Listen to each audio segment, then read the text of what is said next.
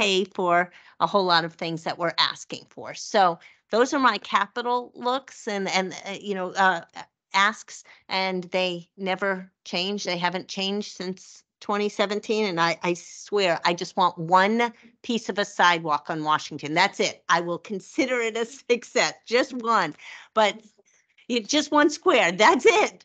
But the community center, which we have been advocating for, and we have allocated money for, and we have gotten money for, that cannot go on the back burner for everything else. That has got to be one of our priorities, in my humble opinion.